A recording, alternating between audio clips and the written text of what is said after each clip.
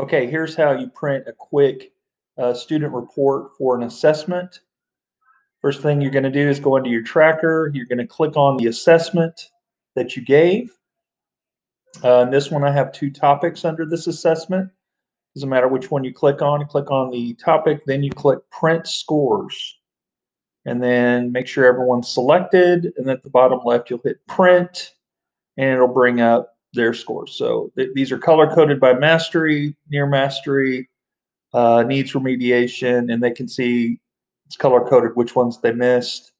So if you wanted a quick way to print out student results and give it back to them before for remediation, there you go.